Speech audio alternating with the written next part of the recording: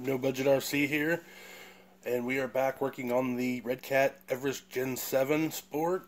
And what I'm doing today is I'm actually sanding this lip down on the stock beadlock tires, so that the bead will clamp the tire tighter, because there's taking that down, there's less space there.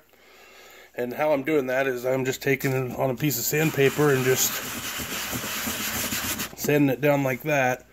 And the reason that I'm doing this mod is because I realized that these stock beadlocks do not hold on very well at all. You should not be able to pull your bead that easy. I mean, I can completely dismount this tire without undoing any of the screws.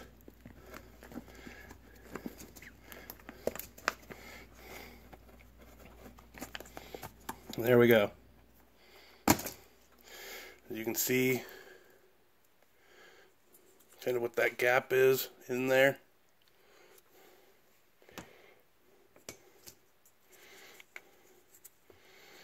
Compare it to the one that I have sanded down. So that's going to pinch that beadlock tighter and hopefully make it so that those tires will not pull off that easy. They should not pull off that easy. Eventually I will probably upgrade this thing to run on 3S. That's what I run in my SCX10. And you get in a situation where the tire bites in good and hard, and you can actually rotate the tire on the bead when it's that loose, or just start pulling the bead loose like what I just showed you. You can do by hand. So that's all I have for this video. If you haven't already, please check out the other upgrade mod videos that I have for the Redcat Everest Gen7.